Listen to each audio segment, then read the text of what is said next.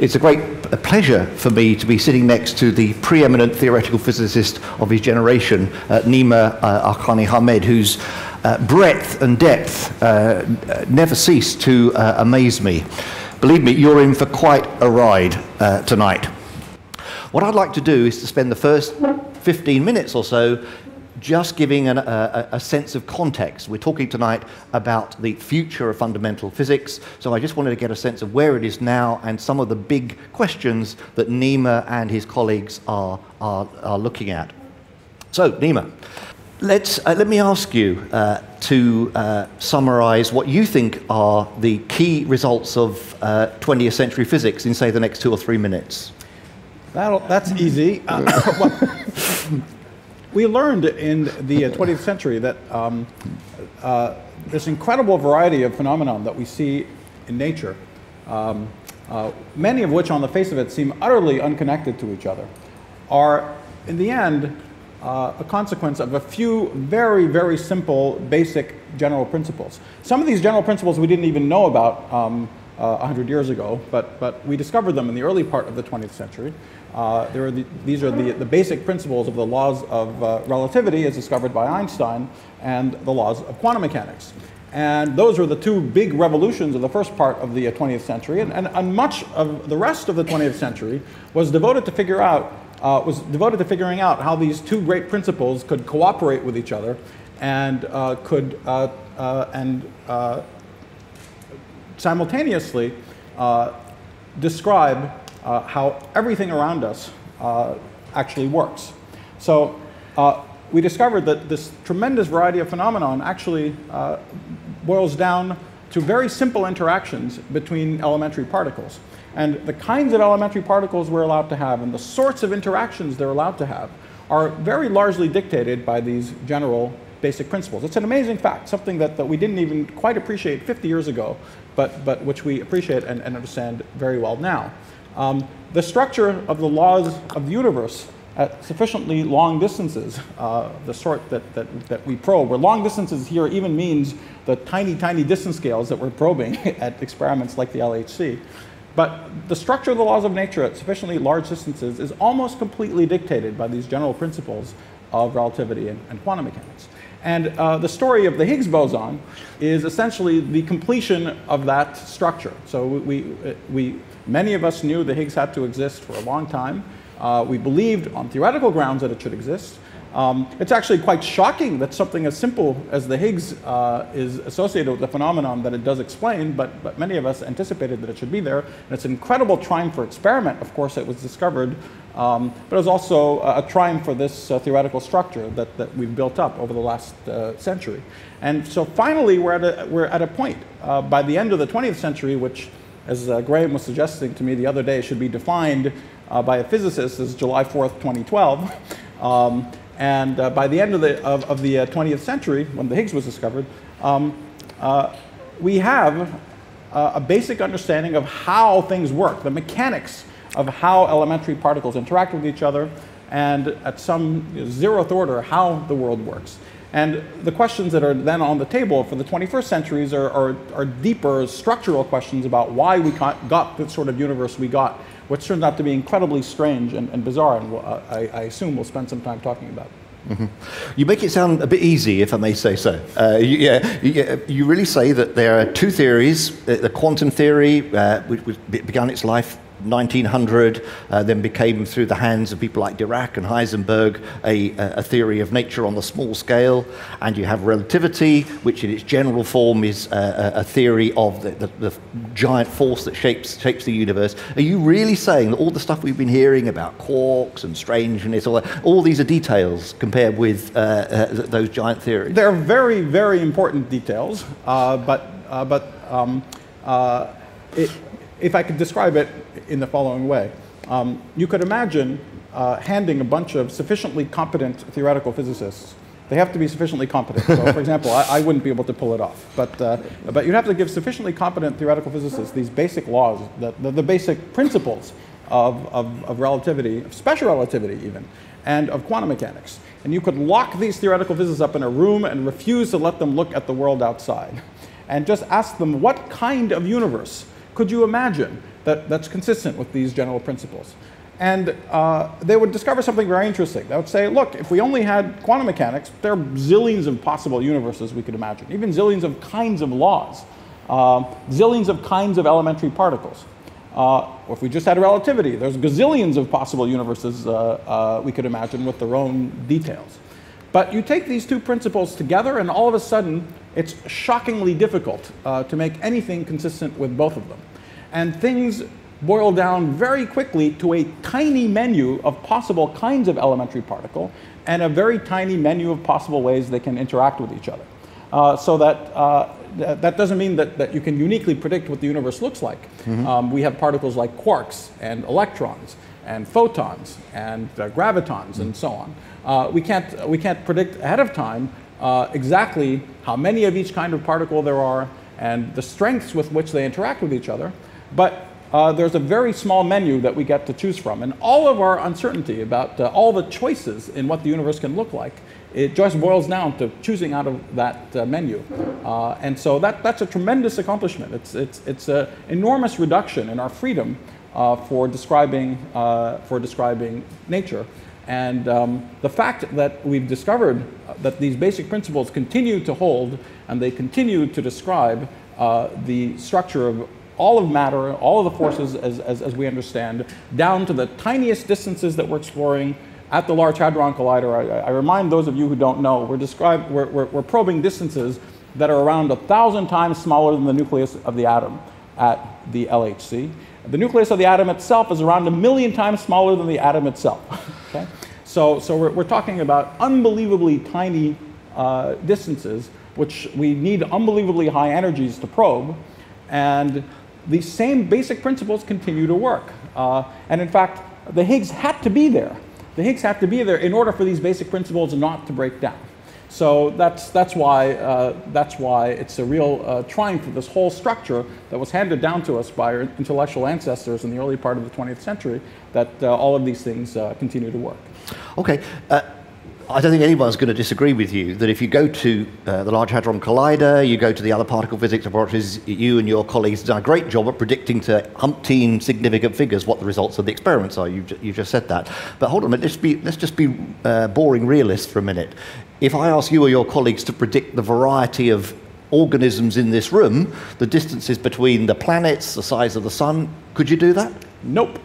Does that not worry you? Actually, sorry. I was too quick. We can predict the size of the sun.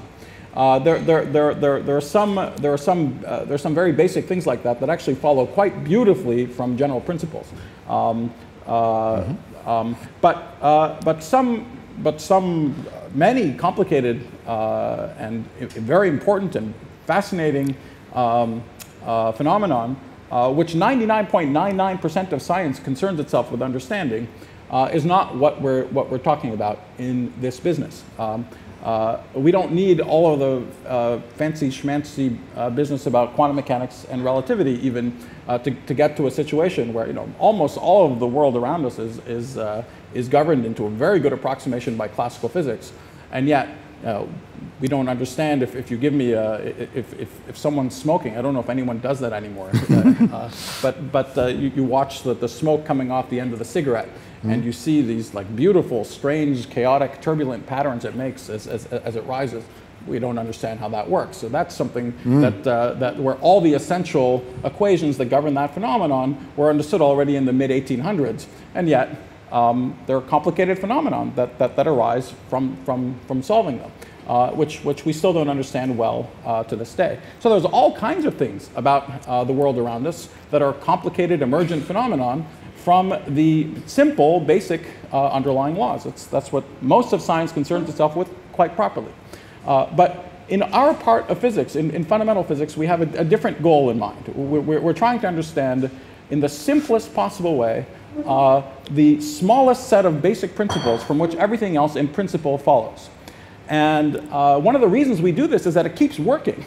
It's very surprising that as we continue to understand things more and more deeply, fewer and fewer principles underlie more and more divergent phenomena. And since we've been on that track, really ever since Newton got us started down this trajectory 400 years ago or so, we keep understanding that things that appear on the face of it to be completely different.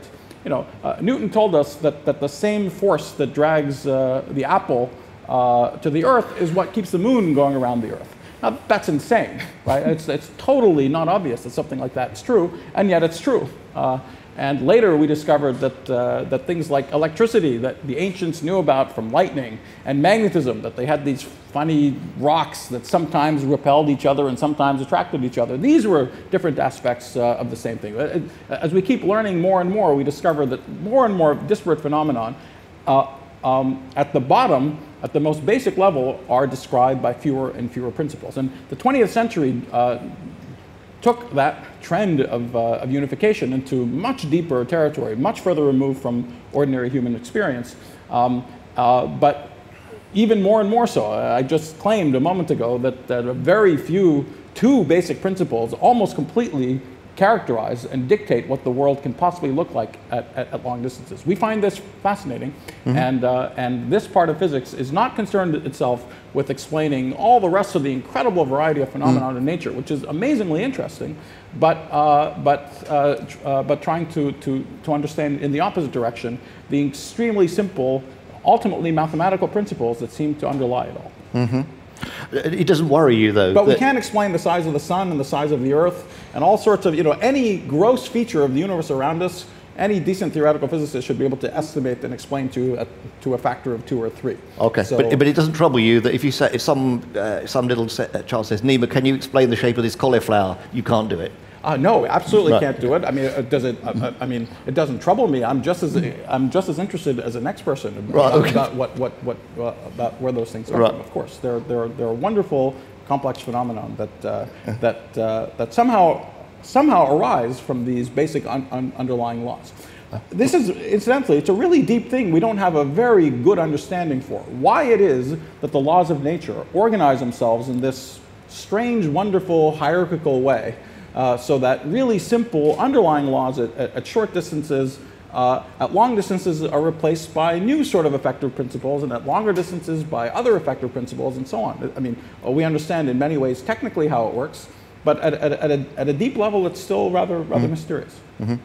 Okay, now one of the things that we've got to get right is that you've said about all the great things that science has done, but the thing that keeps scientists busy is that they basically work on problems the whole time. Right, so you've said that this is a great triumph, that we've completed the standard model, as it's called, based on special relativity and quantum mechanics with the Higgs boson. Can you just give us a selection of the things that keep you awake at night, the biggest problems that you see with the kind of physics you've been talking about?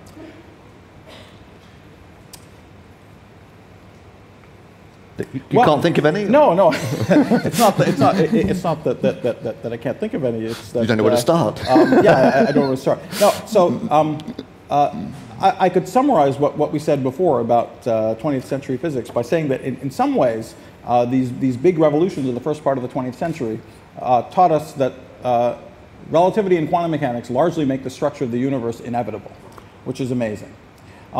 But if I had to summarize in a slogan what the difficulty is with physics today, and in a sense, we have to plow through understanding all these things to come to this point to be able to ask, really, I do want to emphasize this, we're not at a garden variety location in the trajectory of the development of our field. We're at a rather special time. In that we're starting to ask essentially new kinds of questions, which are rather different in character than the questions that we're asking before. And as I said, they're deeper, they're more structural. Much of the 20th century was devoted to developing the principles that we learned about in the early part of the century. And now, from a variety of points of view, we have some fundamental difficulties with these ideas that we have to overcome. So, and there are really two classes of questions. The first is in a sense the most profound and most deeply conceptual difficulties. These two basic principles of relativity and quantum mechanics, and in particular, what relativity taught us is that we shouldn't think of space and time as two completely different things, but they're somehow merged into this idea of space-time. And furthermore, that as things move around in space and time, they interact with each other, not in completely random ways, but only when they eventually touch at points in space-time. That idea, the idea that there is an underlying space-time, we know from many points of view, from many theoretical arguments, we strongly believe, maybe know is too strong a word, but we very strongly believe that space-time doesn't really exist. And somehow has to emerge from more primitive building blocks. So the slogan is... Hold on a minute. Say that just a bit more slowly. You are convinced that space-time doesn't exist? Yeah, so the slogan we all like to say is that space-time... Does this worry you, ladies and gentlemen? Right, I don't know. The slogan is that space-time is doomed and that something has to replace it. Right. Okay. That's the first problem. Right. And then a little bit closer to home, there's another class of questions about the universe. It's such a simple question. You would think we'd have an awesome answer to this question before moving on to all the fancier things that we spend all this time talking about. But it turns out we do not have an awesome answer to this question, quite the opposite. One of the most basic features of the universe is that it's big. The universe is a big place. It's an enormous place. And yet it's made out of microscopic things. Right? And as we've discovered over the last 100 years, not only is it ultimately the basic constituents and the basic interactions of all of these little point-like elementary particles that are whizzing around, but even a little more deeply, the essential character of the laws that describe them is most clear, most manifest at very, very short distances, or alternately by studying what the particles do at very high energies. So that's a little bit odd, that the basic structure of the laws is defined at incredibly short distances, and yet the universe is an enormous and big place. Okay? It's a little bit strange, but you might not think that it should keep you up at night. But it turns out that it needs to keep us up at night because of a funny feature of quantum mechanics again. Something you've probably all heard about is this famous uncertainty principle of Heisenberg's. And one consequence of that is that if you try to probe very, very short distances and times, you need to do it with collisions of particles at very, very high energies. So like that. So that's why the LHC. So it's a wonderful irony, right? The LHC is the largest experiment human beings have ever built. You know, every superlative you want, you can attach to this machine. Largest, greatest, most people, right? Most humongous detectors like that. Why? Why is it so big? Ironically, it's so big because it's designed to understand the laws of nature at the tiniest distances we've ever done before. And ultimately, the reason for that is this uncertainty principle of Heisenberg's, that in order to probe shorter and shorter distances, we need higher and higher energies. When we smack the particles into each other at enormous energies at the LHC in order to do just that, we create new particles, and those, like the Higgs, like lots of other elementary particles we're more familiar with, perhaps other ones that we're going to hopefully perhaps discover when the LHC turns on again. And they come out, especially when they typically decay back to ordinary particles. Those ordinary particles, because the guys came in at enormous energies, come out at enormous energies. So you have to put these gigantic contraptions around them in order to stop them, study them in detail, and so on. So it's wonderful that the enormous size of these experiments is a direct reflection of what we're trying to do, which is to study the tiniest distances that we've ever probed. So, but if I come back to the question of why there's a big universe, we have these. Because of the uncertainty principle, there's another phenomenon that if you even look at empty space, what you would think of as the most boring thing possible, right? I try to examine what's going on here. Well, I suck out all the air molecules in the room. I'm really left with what you might think of as the vacuum, okay? Well, even the vacuum can be exciting. And that's because if you try to check whether this region of space is really a vacuum, you need a microscope. Or you need a microscope like the LHC, this we'll come to in a second, but just the act of probing very, very small distances needs higher and higher energies, and at some point you have so much energy that you can create a particle and its antiparticle.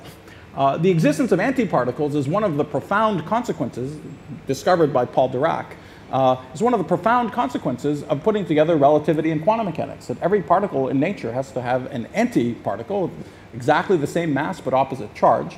And so that means that nothing stops you, if you look at a really tiny region, from producing an electron and a positron, for example. So your act of trying to check that this region is empty instead sees that it doesn't look empty. It has an electron and an electron and a positron comes out. In fact, if you probe more and more deeply, higher and higher energies, shorter and shorter distances, you see more and more of a roiling cloud of virtual particles and antiparticles just in the vacuum.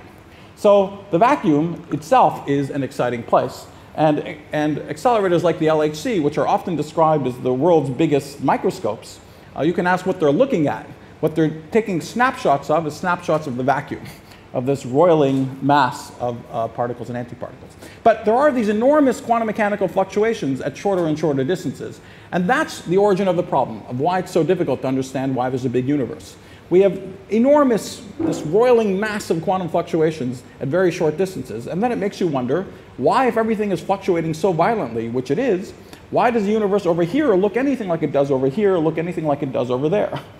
And in fact, as we understand it in more detail, if you took the same group of theorists who we locked up in their room and asked them to predict what the universe would look like, given the laws that we know, they would come to the conclusion that this violent mass of fluctuations would curl the universe up to a minuscule size.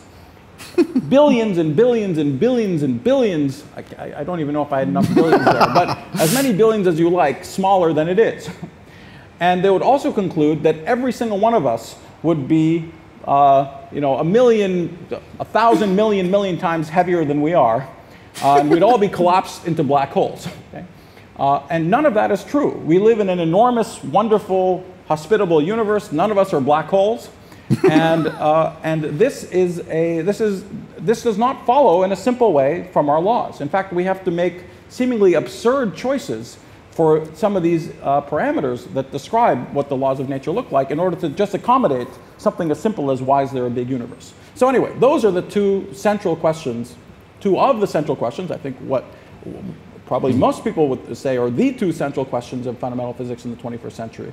What replaces space-time? Space-time is doomed ultimately, question one.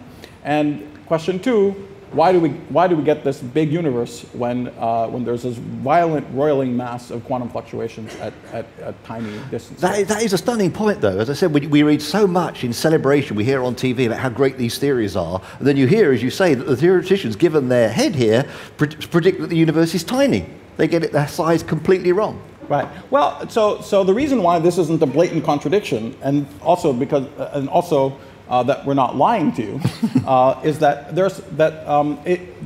especially coming to the second point of why the universe is big, there is something we can do to our equations to accommodate a large universe. When I said you lock up these theorists in their room, they would make an estimate for the size of the universe, and that estimate would be off by 60 decimal places.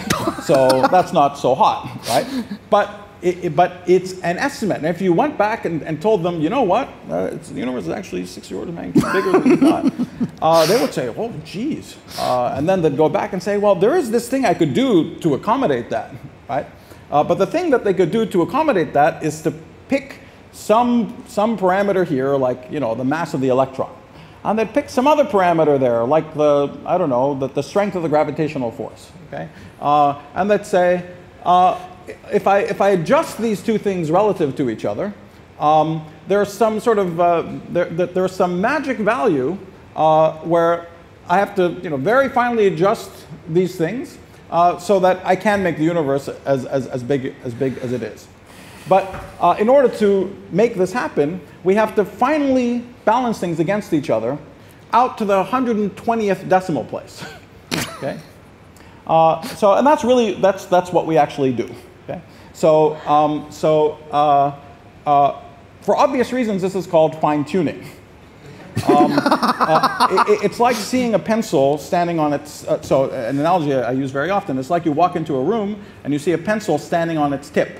To within, 0.00000 120 zeros 1 degrees of vertical.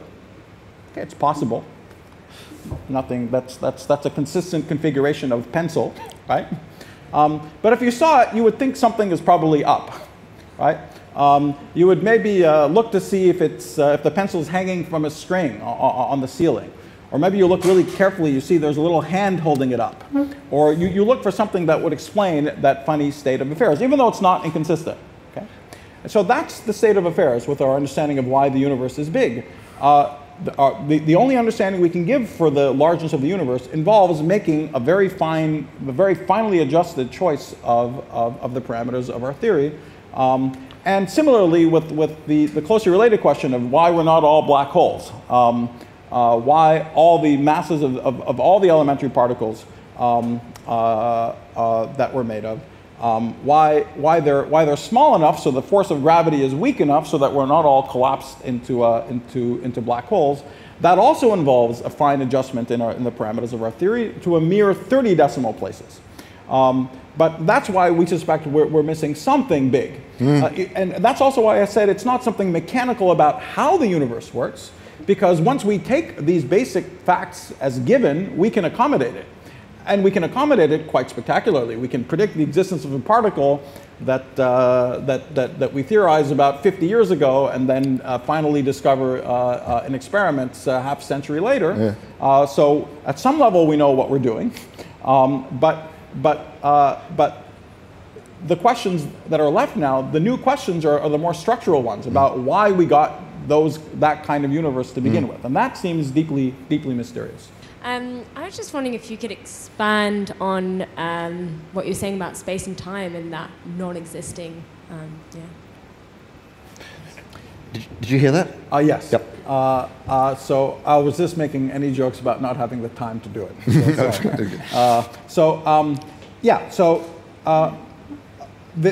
All the difficulties with space-time have to do with the existence of both quantum mechanics and gravity. And there are various aspects of this. There are various aspects of this problem. I'll start with the most vivid one, although it's not the most important one from some points of view. The most vivid one is the following. So let's say we just talked a moment ago about how if you want to probe smaller and smaller regions in space and time, you need higher and higher energies, like we do these experiments at the LHC. In a world without gravity, there's no limit to the tiny distances you can probe in this way. You just have to find larger and larger multinational governments to fund larger and larger accelerators, higher and higher energies to probe shorter and shorter distances. But because of gravity, something new happens eventually, which is that you end up putting so much energy into such a tiny region of space that you collapse the region of space you're trying to look at and study into a black hole. This is a feature that many of you probably know about. If you put enough mass in a small enough region, then even light can't escape from it. And that stymies your attempt to understand what's going on in that tiny region of space and time. Now, if you take what we know about gravity, you can make a prediction for when that would first happen. And the distances you have to probe where that happens are around 10 to the minus 33 centimeters. That's a famous length scale known as the Planck length. And to calibrate, that length scale is around 16 orders of magnitude smaller than what we're probing at the LHC. Okay? So it's ridiculously tiny length scale, which is which is related to the fact that gravity is an incredibly weak force compared to all the other forces we know of in nature. If you take two electrons, they gravitationally attract each other, and as like-charged particles, they also repel each other. But the force of electric repulsion is 1 followed with 42 zeros times stronger than the gravitational attraction. So the incredible weakness of gravity compared to all the other forces is related to the fact that you've got to go to these really minuscule distances before the act of probing space and time collapses a region into a black hole. By the way, what if you get frustrated by the fact that you made this little mini black hole and decided to build an even bigger accelerator to use even higher energies? What happens? You make an even bigger black hole. And so there's just nothing you can do to probe distances and times that start getting to this Planckian territory. Now, you could take the attitude that space and time still exist, but you just can't measure them, right? But that attitude has never paid off in physics. Every time there's some concept that you can't even in principle, never mind practical experiments, but you can't even in principle imagine sharply probing, it means that those ideas are approximate and they somehow have to emerge from more primitive principles. But in this case, it's startling because the thing which has to emerge from more primitive principles are space and time itself. So that's the simplest origin of this difficulty. This general subject is the subject of quantum gravity.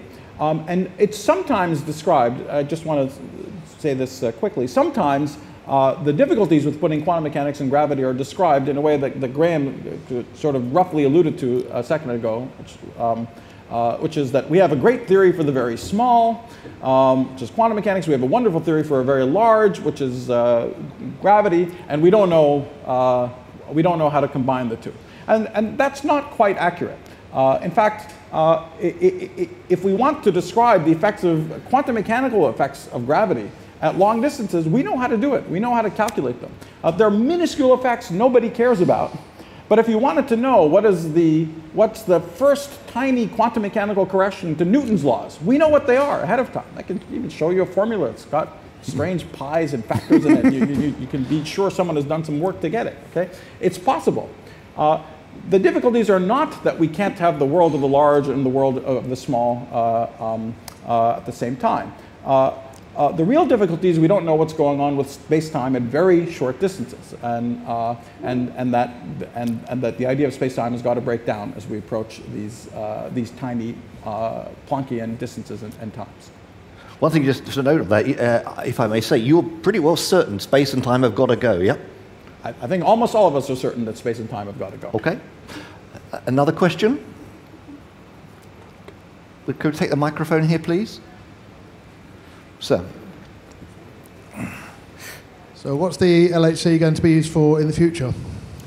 Well, so of these two questions, the LHC is going to weigh in a really significant way on the second one, why there's a big universe. And the question of why there is a big universe is very intimately related to the Higgs particle.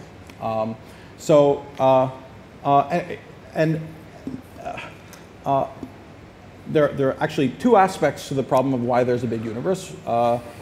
First, why is the universe itself big? And secondly, why does it have these big things in it, like us and the Earth and things like that? And why aren't we all crushed to really tiny, minuscule black holes?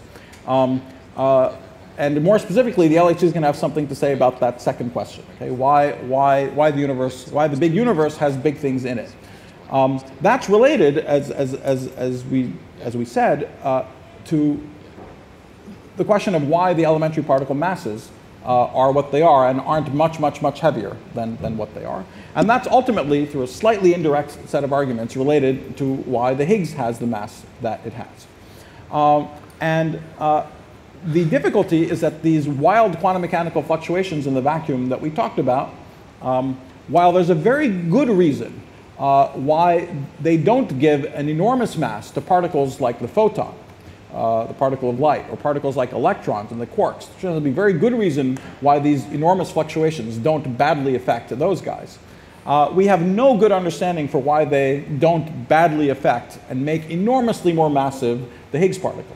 And if they made the Higgs particle enormously more massive, the entire consistency of the theoretical structure would require us to move everything up with it. Okay? So it's really the fact that we discovered the Higgs. On the one hand, it was, I made it sound inevitable, but on the other hand, it's utterly shocking that something like the Higgs is associated with this physics. Elsewhere in nature, similar phenomenon, I mean, not in exactly the same setting, but sort of analogous phenomenon to the ones that that we probe at the LHC have been seen. But nowhere have they been associated with something like the Higgs particle. Okay? Nowhere, they've always been associated with much more complicated physics and not something as astonishingly simple as this single particle, which on the other hand, we have no understanding for why its mass is where it is and not vastly heavier. So there's two possibilities. If I go back to my analogy with the pencil standing on its tip, the two possibilities were the ones we talked about. Either the pencil just is standing on its tip, which would be very strange, but it's possible, or you find some mechanism that makes a seemingly unstable situation secretly stable, okay? Like it's hanging from a string, or you see a little hand holding it up. And actually, the best analogy is like seeing a little hand holding it up, because it would say if you look at sufficiently small distances, you'll see something new, which removes these big quantum mechanical fluctuations. So most theoretical physicists for the last 20, 30 years have believed that it won't just look like it's finely tuned, and that we'll discover some mechanism. And this isn't just, it's not just an aesthetic hope. A number of times in the last 100 years, 2 or 3 times in the last 100 years, we've been confronted with a similar situation where there was an apparent fine-tuning, and in every case, it turned out there was an explanation. There was the analog of the hand holding it up. Give us an example. So, one example well, of that? there's one example is very, very analogous to the situation with the Higgs. Around 110 years ago, there was a crisis in theoretical physics involving the electron. Okay? So the electron is a charged particle. You probably all remember from high school that it has, you imagine that it's surrounded by an electric field.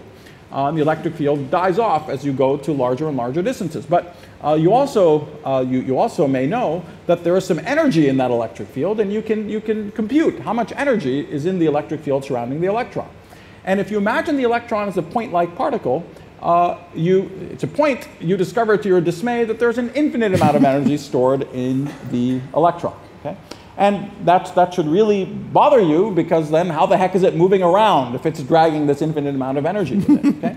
So something you could say is, well, there is that energy in the electric field, and there's some other energy, and they cancel against each other. I don't know where the other one comes from, but they just cancel against each other to give me the ultimate value of the mass, or the mass times c squared of the electron.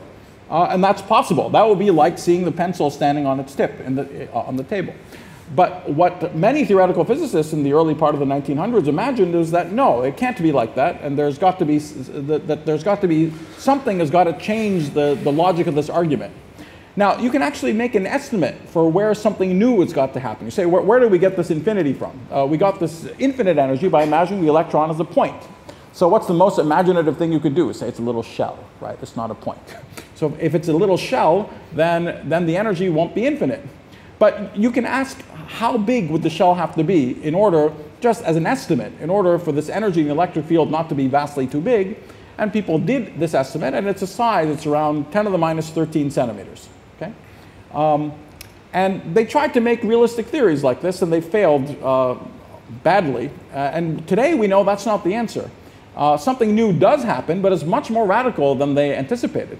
In fact, it had to do with the discovery of quantum mechanics and particles and antiparticles, and this whole picture we talk about the roiling cloud of particles and antiparticles that surround the electron, which already at a much larger distance scale of 10 to the minus 11 centimeters remove this sort of classical point-like picture of the electron. So, but it's interesting that while their logic was wrong, while their models were wrong, their logic was perfectly correct. Something new did happen. In fact, it happened 100 times earlier than it had to happen, and changed the basic calculus of this discussion. So many theoretical physicists assume that the same thing is going to happen with the Higgs, and that has two exciting consequences.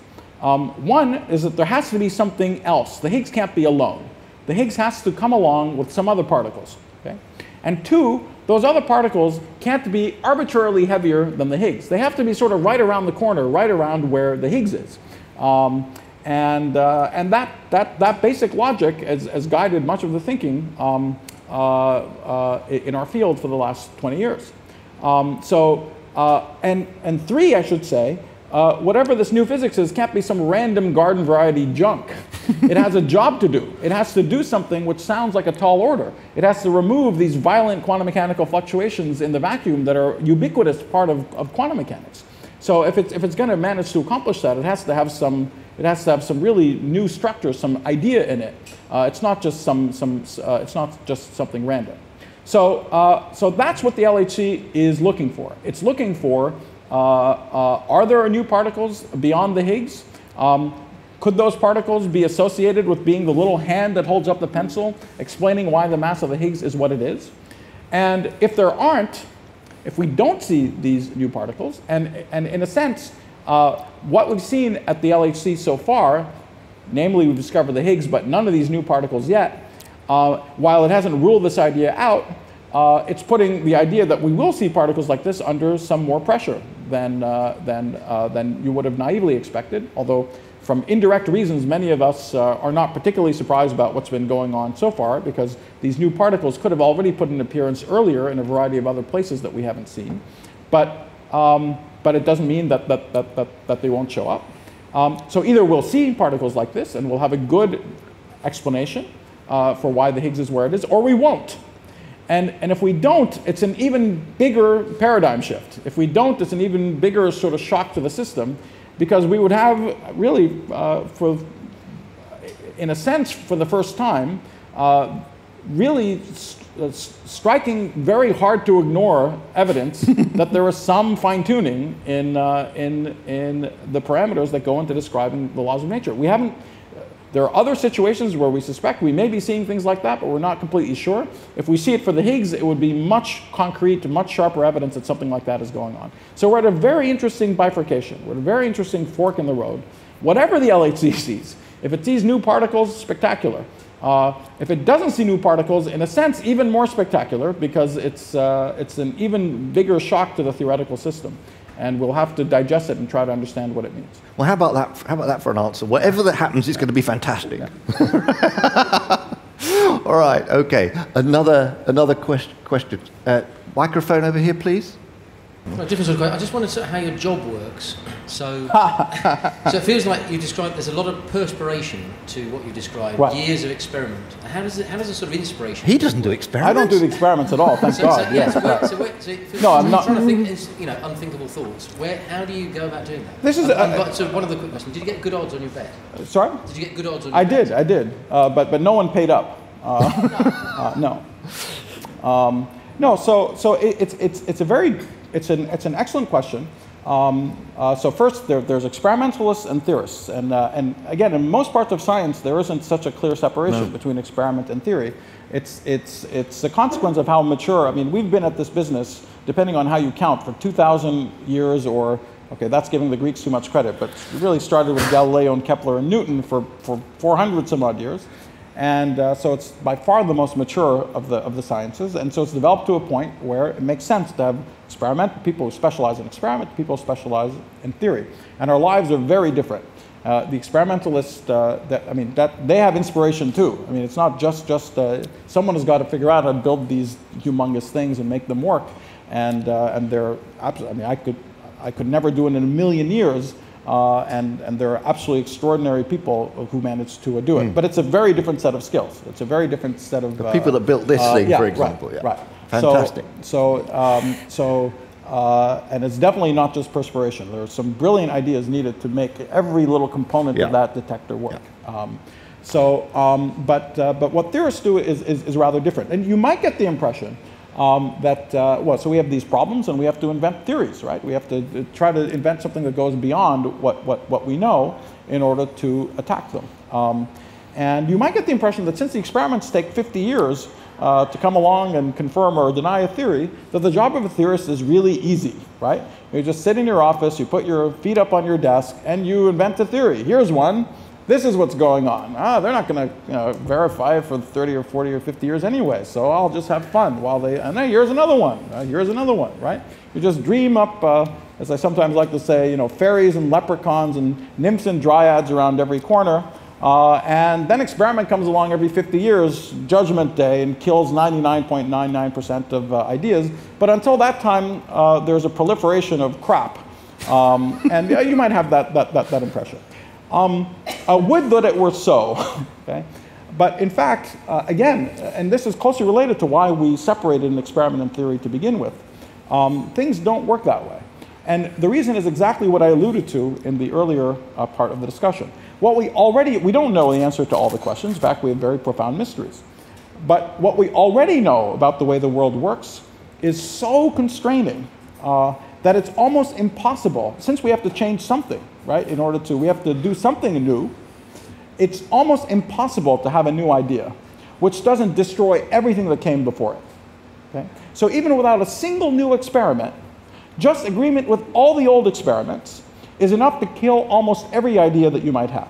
Okay? So for instance, this question about the kind of new particles that might come along that explain why the mass of the Higgs is what it is, right? You might think, oh, today I get up, and once you go to grad school maybe, you get up and you say, oh, this is a model, here's something that can do it, or you give them silly names, and you just keep making them up. In fact, in the 30 years that people worked on that problem, purely theoretically, as a theoretical problem, just try to find an idea that actually is the little hand that holds up the pencil. They found 2 classes of ideas that work. It's almost impossible to solve these problems. You can't roll out of bed in the morning and just solve them, precisely because we know so much already that anything you do is bound to screw everything up. So if you manage to find one idea that's not obviously wrong, it's a big accomplishment. Now, that's not to say that it's right, right? But not obviously being wrong is already a huge accomplishment in this field. And so that's the job of the theoretical physicist, is to try to come up with ideas that are not obviously wrong. And then hopefully you come up with, and it serves 2 roles. One of them is that one of them might end up being right. The other one is that it directs experimentalists at where to look and the kinds of experiments to do. And these are enormous things enormous machines that are made, enormous detectors, enormous resources go into them.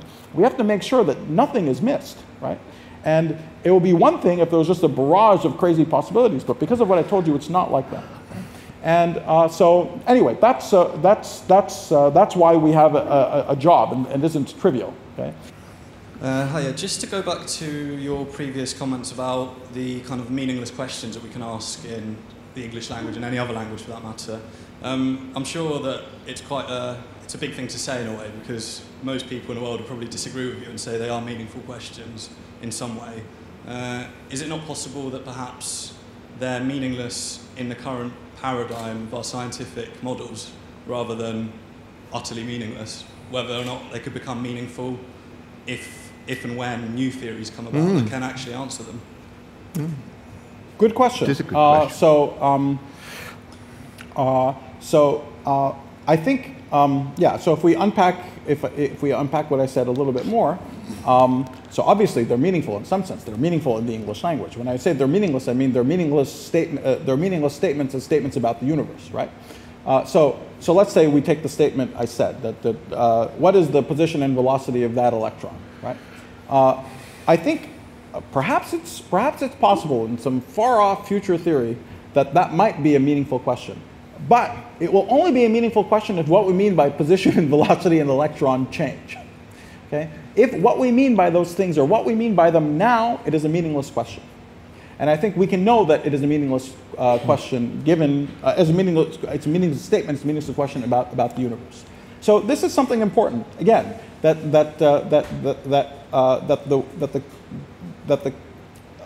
often the concepts that end up being relevant, that we end up needing to understand things more deeply, are so foreign to the ideas we have now that we can't even articulate the correct question before we happen to be in the neighborhood of the right answer.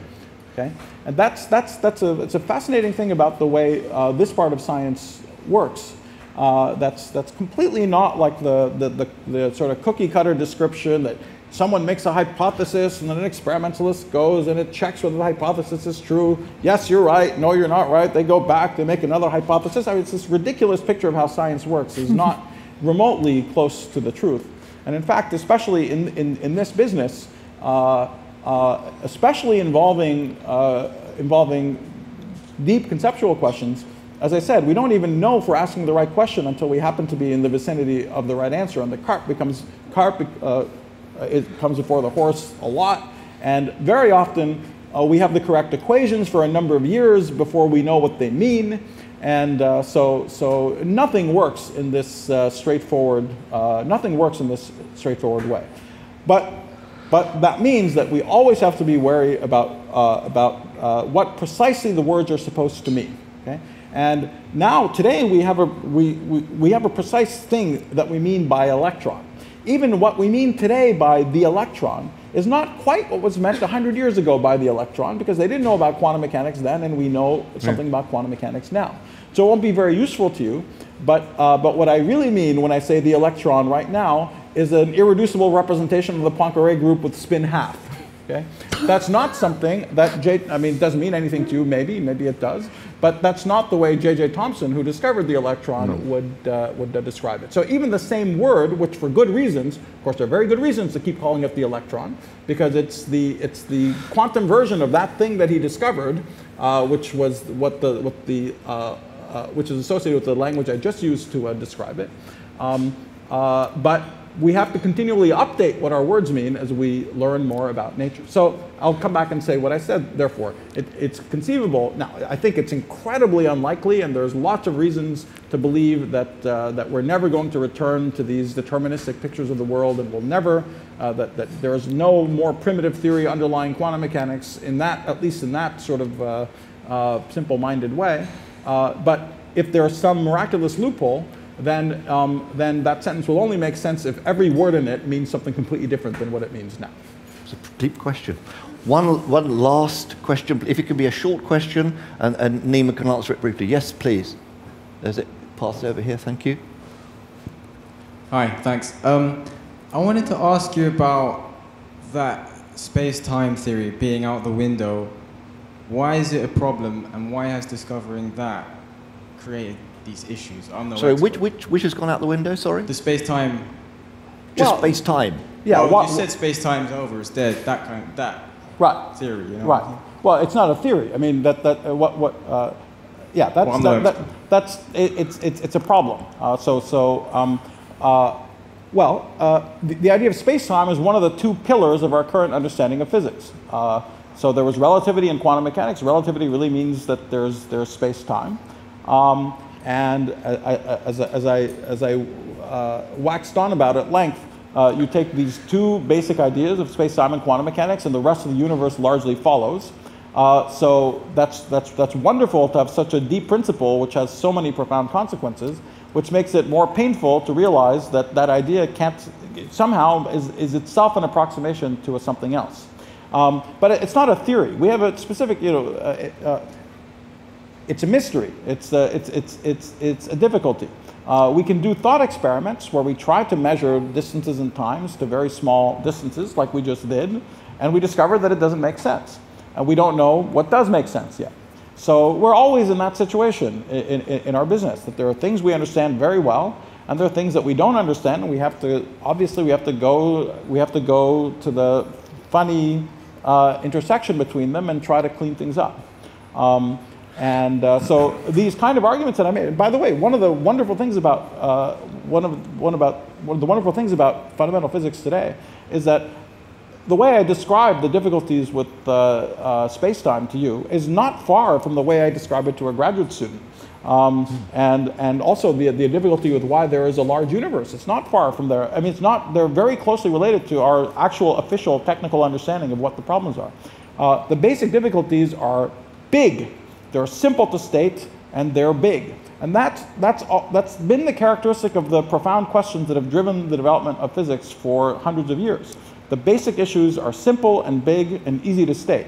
The possible answers are not so easy to state often, but the questions are simple to motivate. And so, but anyway, the reason we care is because space-time has served us shockingly well, and it's going to be painful to lose it. But it's also a big clue that we have to lose it somehow. And it's also good in many other ways. You see, there are things we don't understand what happens as we take our expanding universe and evolve it back in time and eventually run into these singularities at the Big Bang. these sort of deepest questions about origins, about why we got the universe we got, and so on, it's at least good that we're confused about the idea of time itself, because it gives an opportunity that perhaps understanding that general question might shed some light on these other questions that we also care about at the same time.